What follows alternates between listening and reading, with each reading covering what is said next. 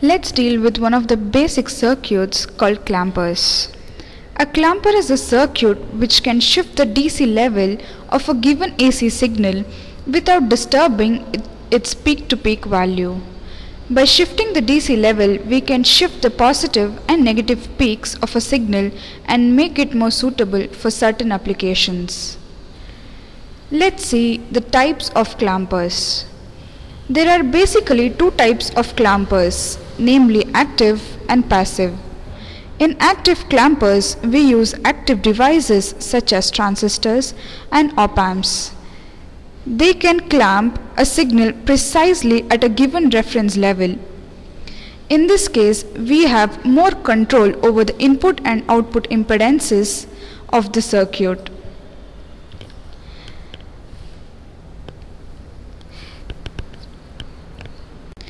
Passive clampers employ passive components such as resistors and capacitors.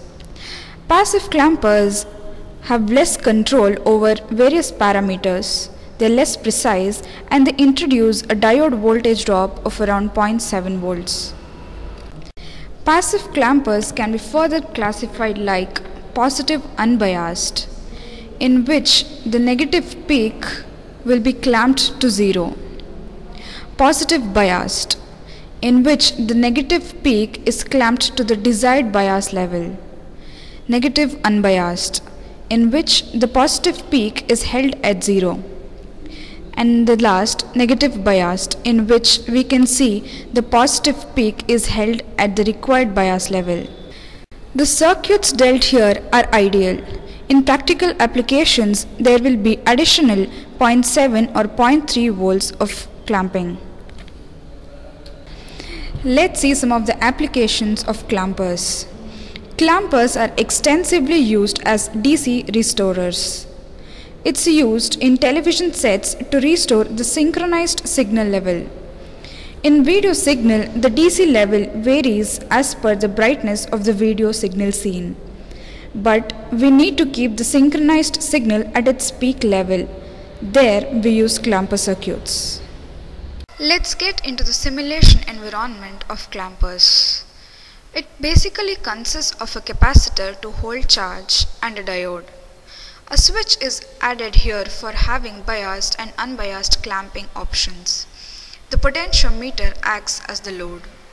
During the positive half cycle, the diode is forward biased and the capacitor starts charging and is held at a voltage of Vi minus V gamma, where Vi is the input voltage and V gamma is the diode's forward voltage drop.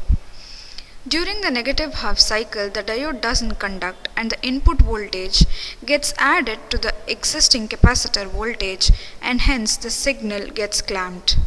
Thus, the capacitor acts as a power source for further cycles. This is for the unbiased condition.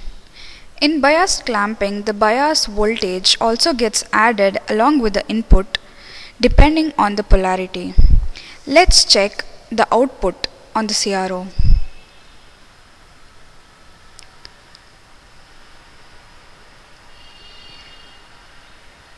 The charging and discharging curves of the capacitor can also be seen in the output. Similar output can be seen with biased clamping, where the output is held at the biased level plus the diode voltage. To change it to biased mode, just change the switch position.